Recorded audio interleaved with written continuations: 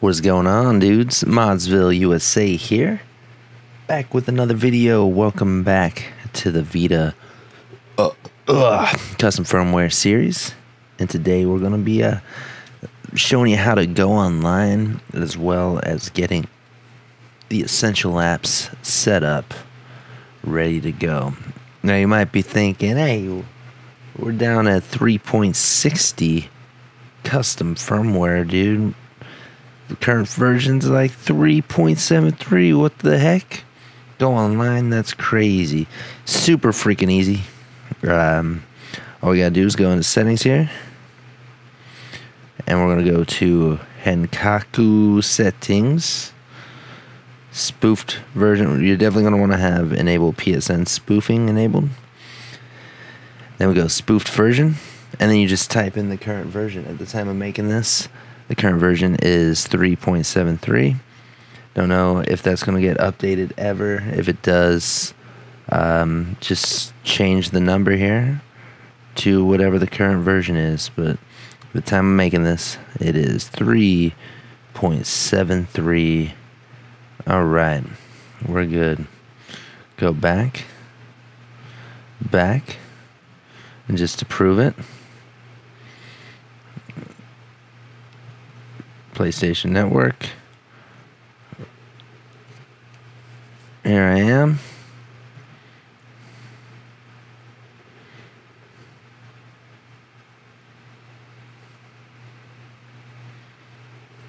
Ta-da! Signed in. And to prove there's no wizardry going on here, let's go ahead and show you system info again. 3.60. Looking alright. Cool. Go ahead and give me an ad. ModzvilleUSA 69. Might use this, I might not. Who knows? We'll see. Cool. So I'm going to go ahead and sign back out.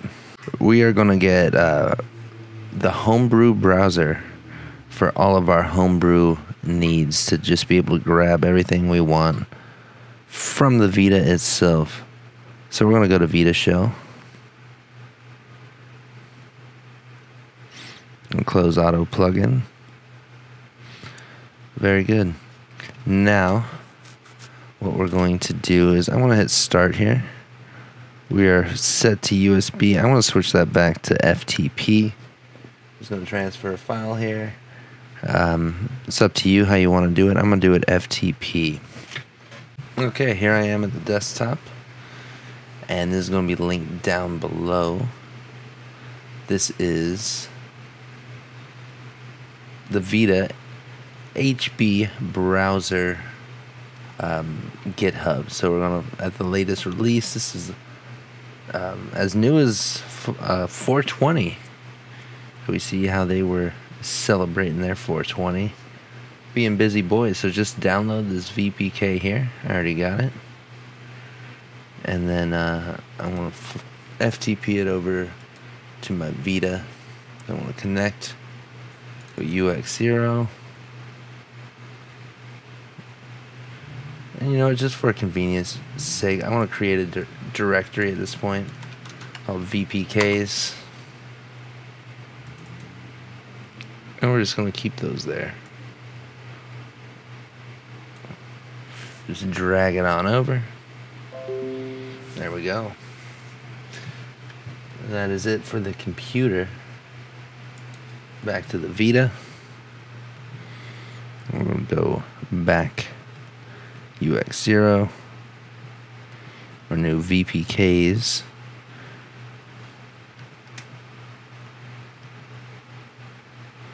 You want to install this package? Yes.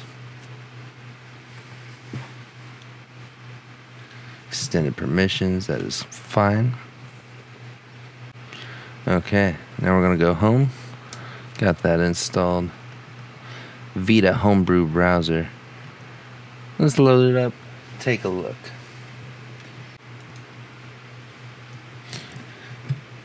Okay, it took a little while to load. I actually ended up going home, closing it out, loading it up again. Got a black screen for a while, but then I ended up it ended up working out. So here's what you got in the Homebrew browser. Basically, you have access to anything you could want application-wise. All sorts of utilities, emulators, ports of various games. We got this new N64 emulator in active development, which is crazy to see. Yeah, dudes, utilities. We got PKJ in here. There's all sorts of stuff. By default, it's yeah, PKJ. This is gonna be our main. It's gonna be our main boy right there. We got Vita Moonlight. Very nice. That'll be for streaming games from PC to the Vita, if that's something you're interested in doing. Yeah, whole lot here. Now, I'm not going to go into anything individually in this video. We're definitely going to have our own video on PKJ. Probably do a video on the N64 emulator. Check it out. But yeah, that's the Homebrew browser. Feel free to start going to town, grabbing what you want, and playing with it. For now, though, we're going to move on to plugins. Now, you're going to need quite a few plugins to use various apps like PKJ. And we're going to go through some of the essentials here, see what's cool, see what we like, and then, yeah, install them. So we're going to go to install plugins. If you've been following along, we've already been here for SD to Vita. We're going to go to install plugins, and we're going to grab this guy. This is a tool that patches PlayStation Vita's level 0 secure kernel 6 call, yada yada. Grabbing it. We're going to grab Adrenaline. Adrenaline is PSP. This will allow us to boot into a virtual PSP that has hacked firmware as well. So having a modded Vita, I know a lot of people love the PSP, but when you have a hacked Vita, you have a hacked Vita and a hacked PSP, which is fucking sweet. So we're going to grab Adrenaline. And a lot of these analog enhancers, these are for different tweaks for the analog sticks. I'm going to avoid those for now. Auto boot. SID spoofer if you ever get banned for some reason. Don't believe bans are very common on the PS Vita. I've only heard of it happening to like one person.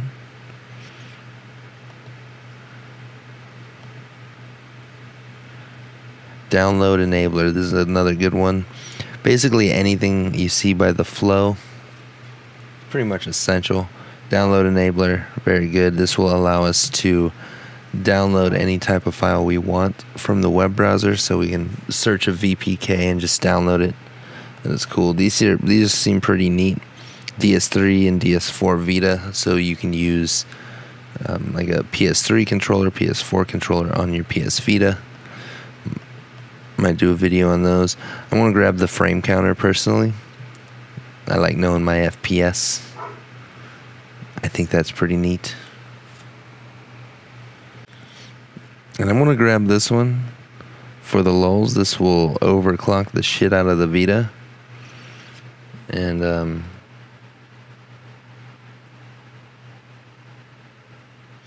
it won't disable the Wi-Fi and other features in more intense games. That sounds pretty good.